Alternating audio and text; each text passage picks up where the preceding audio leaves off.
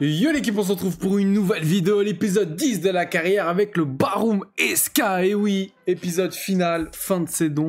Qui dit fin de saison dit bilan, et qui dit bilan dit les décisions pour notre futur. Et oui, déjà on a 3 matchs. On va se focus sur les 3 matchs. Déjà on n'est pas maintenu. Donc déjà la première chose à faire c'est de se maintenir. Et après on verra.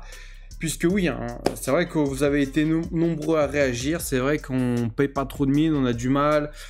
Il nous faudrait un petit budget, un budget sympathique pour pouvoir préparer une bonne année. Parce que voilà, on a beaucoup de problèmes dans l'équipe. Il faut vendre, il faut acheter, surtout acheter des joueurs de qualité.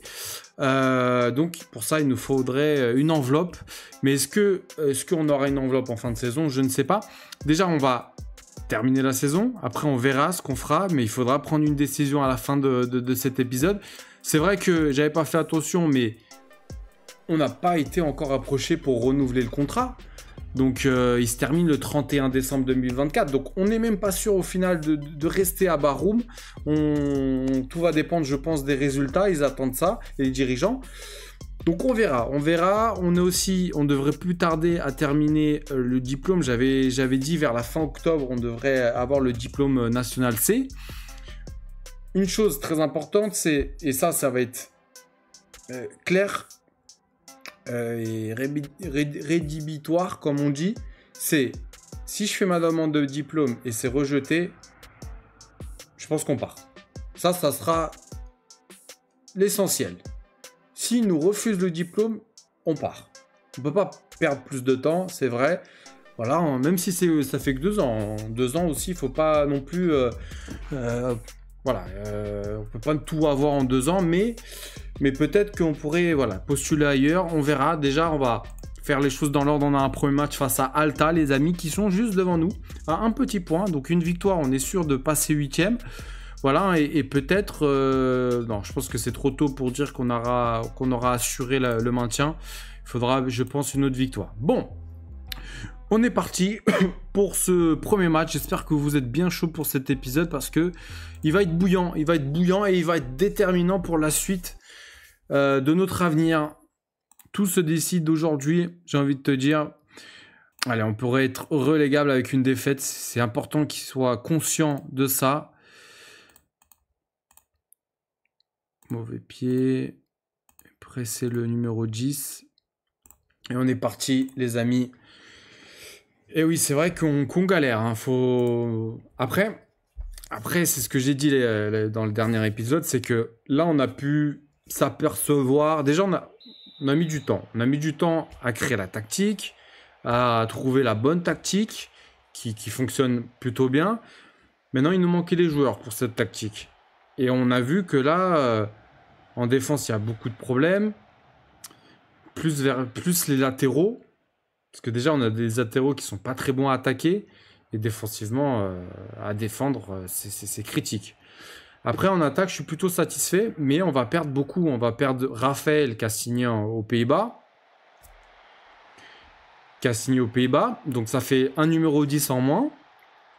On a Randon, notre 6, qui joue en meneur de jeu de retrait. Lui, c'était un prêt. On ne pourra pas le conserver. Donc, il y a quand même 2 énormes joueurs avec énormément de qualité qui partent du groupe en fin de saison. Donc, pour les remplacer, déjà, ça va être compliqué. Donc, voilà, c'est compliqué vu qu'on n'a pas d'enveloppe, quoi. On n'a pas beaucoup de budget. Voilà, on verra. Si on termine bien la saison... Mais pourquoi vous n'avez pas joué comme ça depuis le début, les gars? Estad, par contre, à droite, il est très très bon. C'est la première fois que je le mets à droite et il est très très bon. On fait un super début de match. Donc voilà, on verra. C'est vrai que ça a été une année en dents de scie. Très très irrégulière comme saison. Après, voilà, on a compris où on pêchait, mais c'est vrai que sans argent, on peut rien faire. Ça, c'est clair et net. Moi, ce que je veux, c'est surtout les diplômes aussi, tu vois. Donc, ça va être ça, en fait, la priorité. Là, on devrait être en train de terminer le diplôme C. On fait tout de suite la demande après. Si c'est rejeté, à 99%, on part. Comme ça, c'est dit. Après, bien sûr, je compte sur vous. On verra à la fin. J'aurai besoin, bien sûr, vu que vous êtes mes adjoints, de vos conseils qui sont très précieux pour le succès de cette carrière. D'avoir vos conseils. Mais voilà. Voilà, il y a une faute là de Kacha. Parce qu'en soi, la base, elle est bonne. Hein. Il y a quand même des bons joueurs, tu vois. Johansson, c'est pas mal. Sidbog, voilà. C'est pas un pur latéral droit, mais il fait le travail. Après, on attaque Amadze. Ah oui, Amadze, c'est un prêt aussi, tu vois. Amadze qui est en train de très bien terminer. En train de très bien terminer la saison. Lui aussi, c'était un prêt. Ça va être dur de le conserver. Après, voilà, avec un budget salarial décent, j'arrive à te récupérer des joueurs libres hein, et des prêts, etc. Mais voilà, ça va pas être facile, tu vois. Ça va pas être facile. Allez, Tvelten qui fait un match plutôt correct. Sorensen, Kacha a frappé contre... Voilà Kacha. Quelle reprise de volée. 3-0. Voilà, ça faisait bien longtemps qu'on n'avait pas gagné comme ça un score de plus de 3 buts d'écart là. J'ai un peu tardé à faire le changement. C'est vrai que Johansson, il est à moitié blessé. Oui. 3-1, ok, ils réduisent le score. Bon, je suis pas très inquiet. Je pense qu'on devrait maîtriser la fin de match. Ah, ça fait plaisir de ne pas être en souffrance constamment dans un match et pouvoir voir un peu l'équipe évoluer. Voilà, jouer au ballon, marquer des buts, ça fait du bien. Ça fait du bien. Dommage que ça n'a pas été comme ça toute l'année. Mais on l'emporte. Comme il faut. Ok, on commence super bien cet épisode. On va les bras écartés. Je suis très heureux. Je suis très heureux. Franchement, on commence super bien cet épisode. Et du coup, on passe 7ème. Ah, mais Lynn n'a pas joué. Donc oui, on pourrait redescendre 8ème, grand max. Mais dommage. 30 points. Tu vois, on aurait pu batailler. On aurait pu batailler jusqu'à la 5ème, 4ème place si on n'avait pas... Si on n'avait pas été mauvais pendant la première partie de saison. L'efficacité de Bærum fait la différence. Et oui, 1-2 jours ça va, 1-2 jours ça va. Bon. Plus de peur que de mal. Et Stade, il a été très bon à droite. Hein. Franchement, on va lui dire de s'entraîner à droite. Parce que oui, effectivement, il a des très bonnes notes en centre. Ça, c'est vu. Alors, Lynn, qu'est-ce qu'ils ont fait, Lynn? Là, ça, ils n'ont pas joué encore. Lynn n'a pas joué. Là, on rejoue face à Tromsdalen. Tromsdalen 9ème. Lui aussi qui veut assurer le maintien, préfère faire la course. Donc du coup, il manque encore 2 journées. Hein. On a 30 points. Une victoire et c'est bon. Une victoire, on est officiellement bon là. On est comment en vision du club là? Solide. Les dirigeants sont contents de votre gestion. Bah, si vous êtes content, les dirigeants, il va falloir le sortir. Hein. Il va falloir qu'on se pose dans un bureau et qu'on parle homme à homme. Parce que là, il y a des choses à dire. Mais plutôt pas mal. Daniel Martins obtient son diplôme. L'entraîneur de Bærum a franchi un premier palier dans le cadre de sa formation professionnelle de préparateur en obtenant son diplôme national C. Ça fait plaisir. On va juste checker. Donc du coup, on a pris 5% en plus de niveau de répute. On est à 10%. Bon. Alors la question, est-ce que si je demande maintenant, est-ce qu'ils vont dire oui? Moi, ce qui m'inquiète, c'est les finances. J'ai peur qu'ils nous disent que pour le moment, c'est pas bon. Donc, est-ce qu'on n'attendrait pas la fin de saison, histoire de recevoir tout ce qui est argent, avant de demander le diplôme. Je pense que c'est plus prudent de le faire. Ouais, mieux vaut attendre. On est à 2 matchs de la fin de saison et après on demande le diplôme. C'est mieux, parce que là on est dans le rouge. Donc dès qu'on sera payé des primes et tout de la saison, de la place et droit Ah, ils ont fait match nul, Lynn. Ah, mais ils repassent devant nous à cause de la différence de but. Ok, 30-30. Ok, bon. Place de barragiste décidée. Ok. Bon. Donc on va avancer les amis. On a un match là le samedi 2 novembre face à Tromsdalen. Si on le gagne, on est maintenu officiellement. Je pense que même un match nul avec une défaite. Même un match nul et une défaite. Ouais, match nul et la défaite d'un des deux là. Je pense que c'est bon. Match nul avec une défaite des deux, c'est bon. Bon, on avance les amis. Élection à l'horizon à Bærum. Les dirigeants de Bærum ont annoncé que l'élection du prochain président du club aura lieu en décembre et qu'une liste des candidats déclarés sera publiée prochainement. L'actuel président Avec peut convoiter un deuxième mandat à la tête du club et devrait annoncer prochainement s'il décide ou non de se présenter. Ah oui, donc là, attention. Quand il y a des élections comme ça, le président peut vouloir un autre entraîneur. Donc on est vraiment... il peut se passer beaucoup de choses dans cette fin de saison. Après, c'est qu'au mois de décembre. Et nous, on termine le 9 novembre la saison. Mais ça peut bouleverser les choses. Ouais. Donc autant te dire que le système de formation de City est considéré comme le meilleur du monde.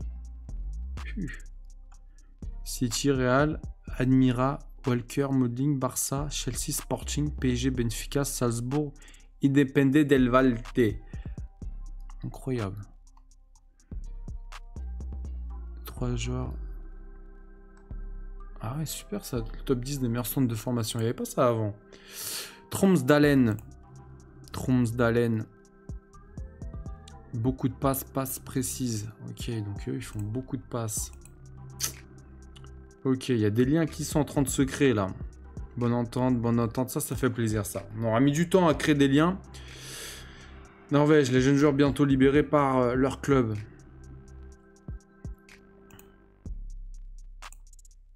Faut observer tout ça, mais bon, pas assez de recruteurs pour le faire. Ouais, c'est un truc aussi, j'aimerais bien avoir plus de recruteurs, mais tu vois, on peut pas demander avoir plus de recruteurs. C'est ça aussi. Faut oublier qu'on est qu'on est une équipe semi-pro. C'est dur aussi, hein, de faire grandir un club semi-pro avec peu de moyens. Stroms, proche de la retraite. Cet homme était dirigeant de Bærum. Ok. Ok les amis, on y est pour ce deuxième match. Hein. On sait une victoire, on serait officiellement maintenu. Un nul à condition que les deux perdent. À voir. À voir ce que ça donne. En tout cas, l'équipe sera la même. Test physique inutile, pas à 100%.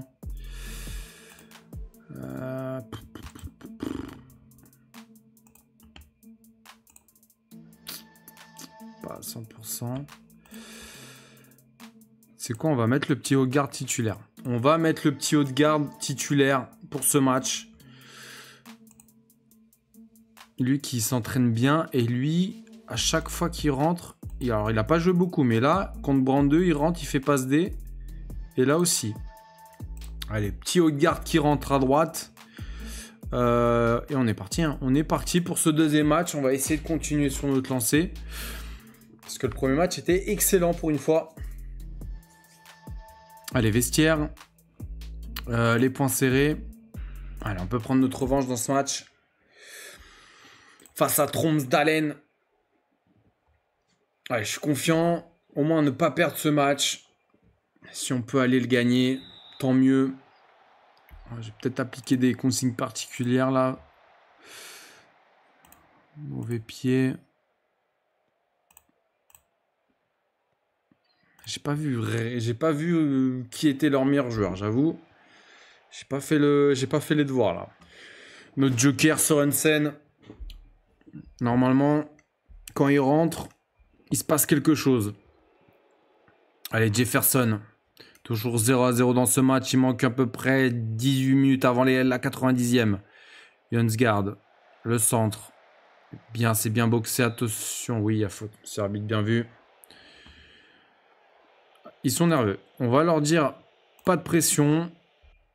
Pas de pression. Tranquille. Assemblé nerveux. En 80, on approche. Ça serait terrible de se le prendre maintenant. Jefferson. Johans. Ce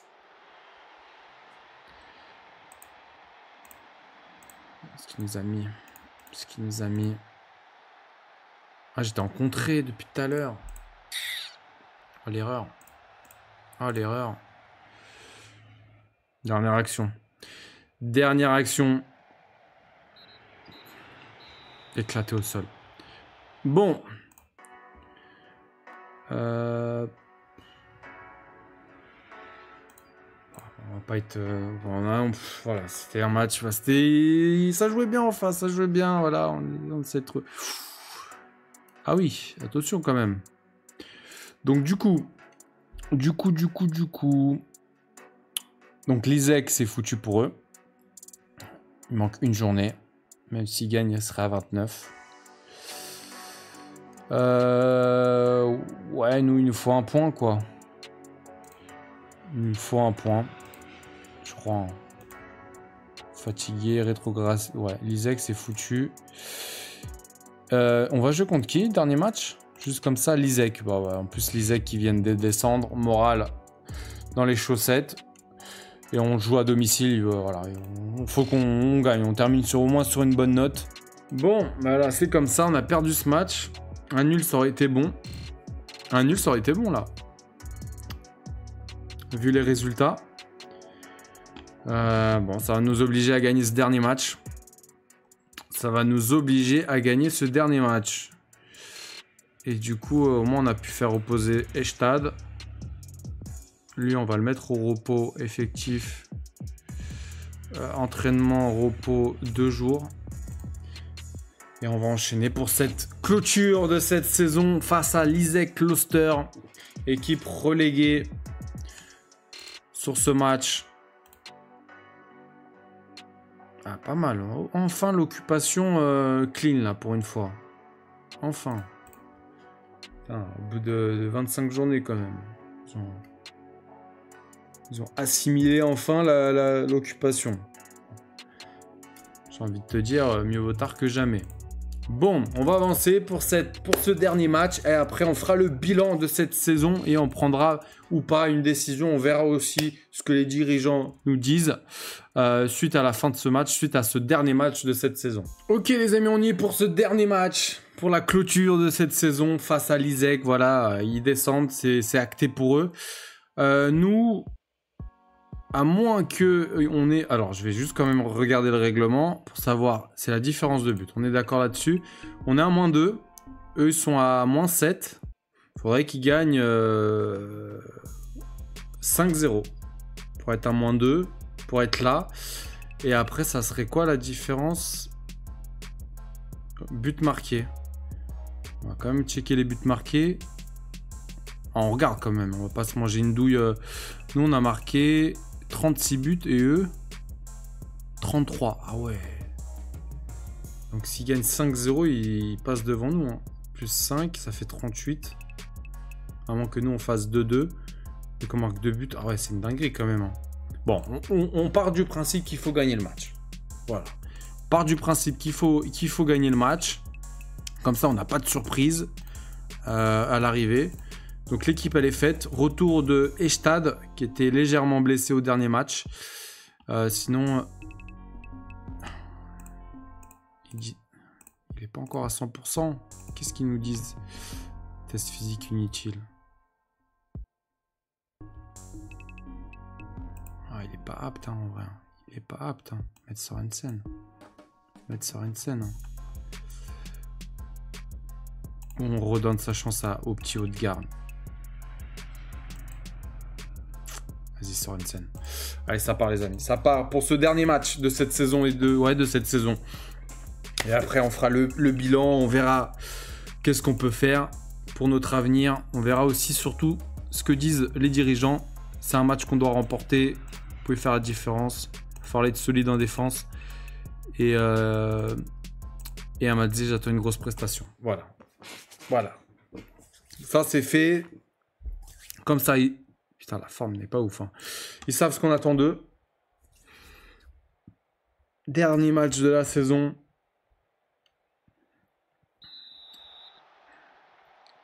Ouais, beaucoup de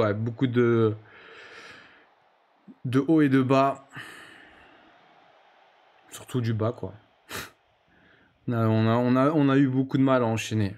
J'ai cru qu'à un bout de moment, en deuxième partie de saison, on allait se lancer sur quelque chose de plus régulier, mais finalement, il y a des matchs où on passe complètement à côté, quoi.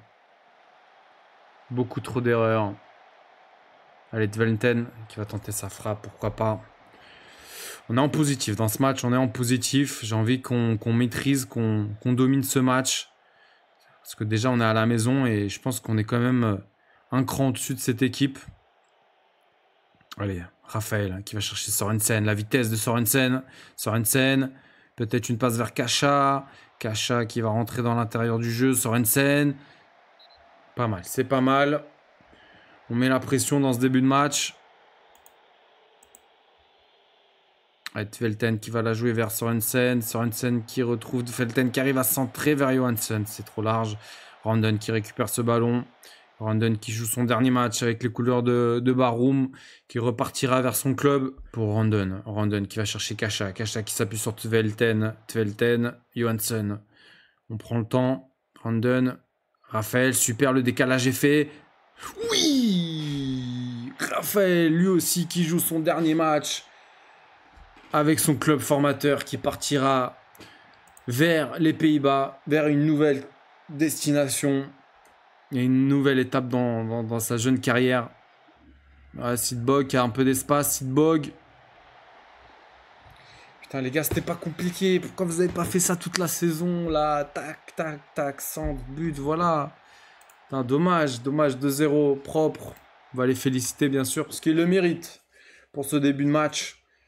9 frappes, 3 cadrés et 0 tir en face. On est vraiment en train de dominer cette équipe. Il y a pas photo. Il n'y a pas photo pour l'instant. Ok, allez, ça peut partir. Ça peut partir. Allume la moto. Oui! Magnifique, Amadze. Deuxième but. Enfin, pas mal. C'est dommage, il est monté en puissance en deuxième partie de saison, Amadze. Incroyable. 8.6 doublé à nouveau. Incroyable. 3-0. Ça va être chaud. Ça va être chaud, on verra. On verra d'ici quelques temps, là. Qu'est-ce qui... Triplé. 10e but quand même, hein. Amadze. Et si je vais voir les 10 buts, c'est en deuxième partie de saison. Hein. Déjà là, il met 5 buts en 2 matchs. Déjà, Amadze. Le reste, ça a été mis... Ouais, ça a été mis en deuxième partie de saison. Dommage qu'il n'ait pas pu jouer comme ça tout le long. Allez, Hagen pour Kasha. Kasha qui va aller chercher dans l'axe. Non, il préfère jouer à droite. C'est bien pour Odegaard. Odegaard, Hassen. Odegaard. Oh, il n'y avait personne. Hagen. Oh, il y a qui va récupérer ce ballon. Par-dessus pour Marius. 6e but pour le géant. Marius Abestad. Voilà. Une manita, comme on dit. 5-0. Voilà. Il manque quelques secondes. Famouche. Bravo. Je suis fier de vous. Votre équipe. Alors, on termine 7e du championnat. On termine 7e. Hein. Comme quoi. Eh ben, on a beaucoup été 10e, 11e, 9e, et finalement on termine 7e. Finalement on termine à 4 points de la 5e place. 4 points. Comme quoi il aura fallu 2-3 joueurs de qualité. Enfin, tu vois, finalement, On termine 7ème, veulent un transfert définitif. Mais les gars, vous savez combien il coûte il coûte cher, hein, le petit Amadze. Hein. Moi, j'aurais bien voulu le garder aussi. Hein. Le titre pour Vidar. Ah, c'est Vidar. Non. Qu'est-ce qu'ils ont foutu, Sognal? Oh. Ah, la dernière journée. Oh, c'est trop... Ils ont été premiers tout le championnat, Sognal. Oh. Et Sognal qui se tape des barrages. Putain. Donc, du coup, on va avancer. On va faire le bilan ensemble, les amis. On va voir ce que les dirigeants vont nous dire de cette 7ème place. Normalement, je pense que c'est une première partie de tableau. Amadze au-dessus du lot, bah oui. Alors, alerte dirigeant. Reprise du club en cours. La reprise du club étant en cours, nous avons modifié le plan sur 5 ans. Nous n'établirons aucun projet sur le long terme tant que la situation n'aura pas été résolue. Ok. En tout cas, on a bien terminé en première partie. C'est une réussite totale. Finance, est-ce qu'on a reçu les fonds? Pas encore. Donc, on va être obligé d'avancer. Parce que moi, je veux déjà qu'on... Ah, mais là, on va pas faire de plan. Là. Il n'y a pas de plan à faire. Parce que nous, on veut déjà que voilà, la reprise se fasse. La reprise du club se fasse. Et après qu'on demande le diplôme, voir combien de budget on aura. Voilà. Alors, les dirigeants ont fixé un budget salarial initial de 27,5K par mois, ainsi qu'un budget transfert de 13K. Bon, on va pas se le cacher, c'est dégueulasse, hein, on va pas se le cacher. On va pas se le cacher que c'est dégueulasse.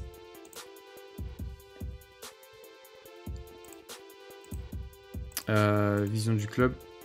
Bon, on va avancer jusqu'à que la reprise du club se fasse, parce que j'ai envie de savoir... parce que déjà, en plus, on a un contrat qui se termine le 31/12. Donc, je vais avancer tranquillement. Et après, on verra. Je veux juste qu'en fait, que la reprise se fasse pour voir s'il nous garde déjà de une. Et s'il me paye le diplôme. Bon, les amis, j'ai avancé un petit peu jusqu'à ce message. Voilà, le contrat, le président nous offre un nouveau contrat. Nous offre un nouveau contrat. Bon, forcément, on peut pas négocier. On peut pas mettre le diplôme ici. Contrat d'1 an. On va quand même accepter, d'accord. Et dans la foulée, parce qu'il y a encore la reprise en cours, hein, c'est ça qui me dérange un peu, la vision du club, on est encore en reprise en cours. Et en finance, on est comment? On est toujours dans le négatif. Attends, on avance et on va demander le diplôme après. Après avoir signé. Martin signe un nouveau contrat.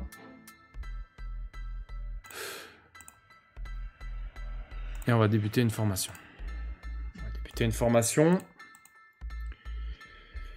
Écoute, on verra bien. On espère qu'elle sera... Si elle est acceptée, je suis content. Ça permet de progresser encore un petit peu plus. Mais bien que nous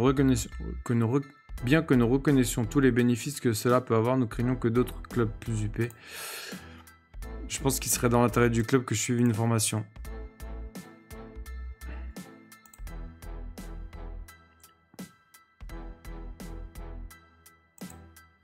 Là, c'est la merde. Là, c'est la merde. Là, c'est la merde.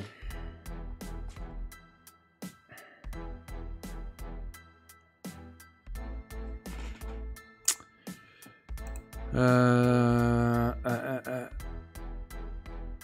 problème, c'est qu'on n'a pas un énorme... On n'a pas énormément de réputation. On va checker juste comme ça... Parce qu'après, on est dans une période où il peut y avoir énormément de clubs sans entraîneur à la mi-saison.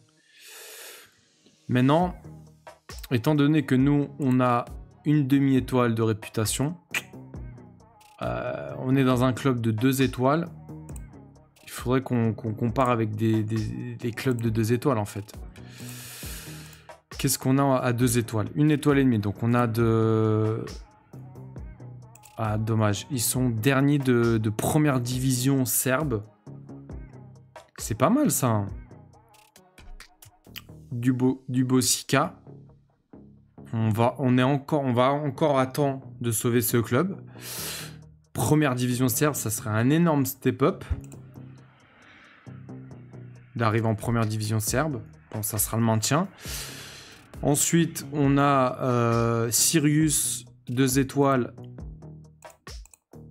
En première... Bah, ils descendent. Deuxième division. Deuxième division, c'est équivalent à la 44e en réputation. Ça serait déjà mieux que notre club. Sirius. Ensuite, Top Os, 2 étoiles. 2 étoiles, ça doit être de la deuxième division, ouais. Deuxième division hollandaise. La Skybet League One. Après, il faut voir aussi, par exemple, la Skybet League One. Entraîneur... niveau de réputation, 2 étoiles quand même. Hein. Tu vois, c'est diplôme continental pro. Et fais voir juste, par exemple, le club serbe, là. Historique entraîneur. C'était... Lui, c'est intérimaire, je pense. C'était lui. Diplôme continental pro aussi, tu vois. Ça va être très compliqué. Ça, on peut se candidater, mais ça, tu vois, ils ont des diplômes continental pro. Nous, on n'a que le national C. Sirius, par exemple, entraîneur, c'était a été licencié. Diplôme continental pro, même s'il n'a pas énormément de répute, mais ils ont tous les diplômes à fond. Donc est-ce qu'on prend le risque de démissionner et de chercher un club? Parce qu'il y en a des clubs, hein. 2 étoiles, mais même 2 étoiles. 2 étoiles, c'est chaud. Même là, je sais pas, là ça doit être la deuxième division turque, je pense. Ouais, deuxième division turque, par exemple. Entraîneur. A quitté son poste. Diplôme continental pro. C'est quasiment impossible, tu vois. C'est impossible qu'on aille ailleurs, là, actuellement. Sauf des clubs de... Lui, par exemple. Ça doit être de la 3e div, je pense. 3e div Turquie. Entraîneur. Diplôme continental C. Même de la 3e div, il faut avoir un continental, quoi. Un continental C, tu vois. Donc, compliqué, les amis. Franchement, je pense que... 1 étoile et demie. La 3e division suédoise.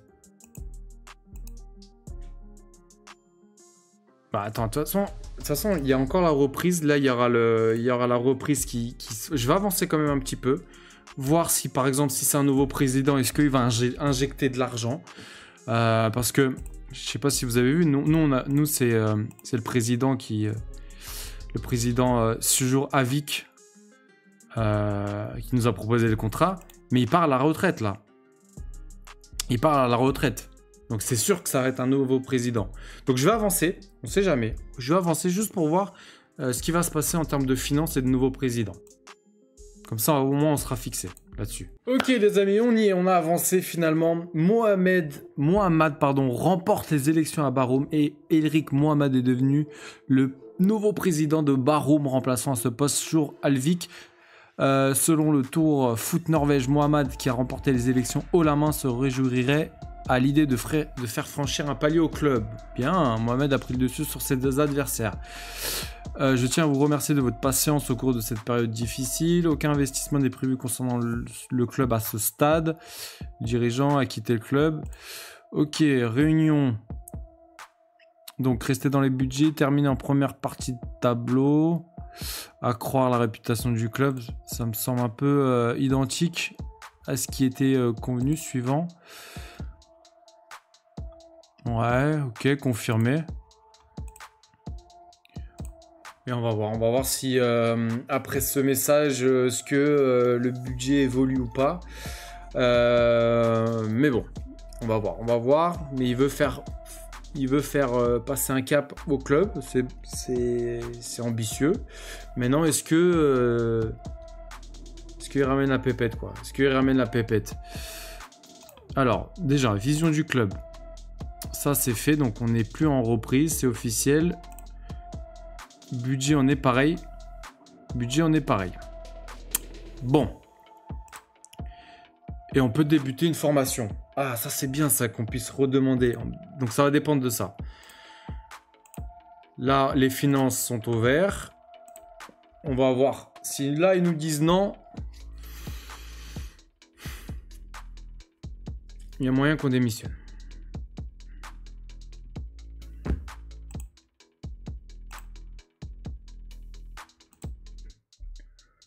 Oh, c'est trop, là. Là, franchement, c'est trop. C'est trop.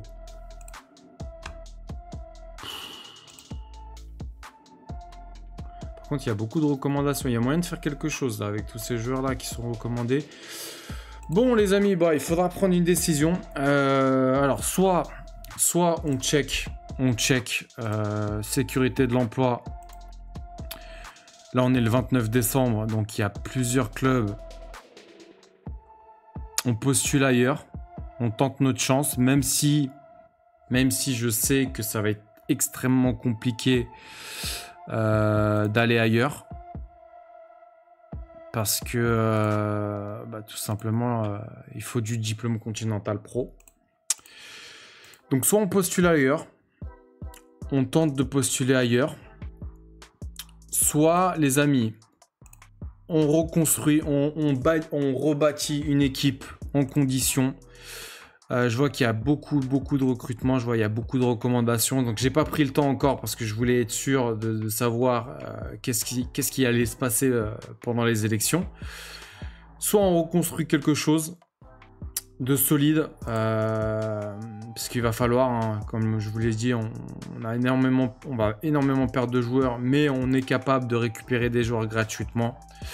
D'ailleurs, on a pris ce joueur en essai, ce français Zakaria qui a été proposé par son agent, qui m'a l'air d'être pas mal quand même. On va voir, hein. De toute façon on l'a pris en essai, donc on verra plus ses notes, mais je vois qu'il a quand même des points faibles. Crainte de jouer les gros matchs. Après il a que ça, mais bon. Donc c'est ça, soit on postule ailleurs, on essaie de voir ici en sécurité de l'emploi des clubs qui pourraient nous prendre. Même si on n'a pas les diplômes, je pense que ça va être difficile de trouver des clubs, mais on peut tenter, on peut quand même, voilà, il y a beaucoup de disponibilité, on peut tenter et envoyer des CV. Soit les gars, on repart pour une dernière année, pour une dernière année et on tente d'aller chercher la montée et on essaie de recruter pour bâtir une équipe plus solide. Voilà, je vous laisse là-dessus, je compte sur vous les gars, défoncez-moi les commentaires, j'ai besoin de vos retours, de vos conseils. Soit on reste et on attaque la montée et on tente une dernière année, soit on postule ailleurs. Voilà, je vous laisse là-dessus, j'ai besoin de vous. Franchement, dites-moi ce que vous auriez fait à ma place. Et après, je verrai ce que je ferai de mon côté. Et voilà. Bon, sur ce, c'est la fin de cet épisode. Je vous attends tous en commentaire pour préparer cette nouvelle saison numéro 3. Donc on verra si on partira. Mais je compte sur vous et selon vos commentaires, je prendrai une décision. Voilà. Merci à tous les amis et rendez-vous pour la suite. Ciao, ciao les gars.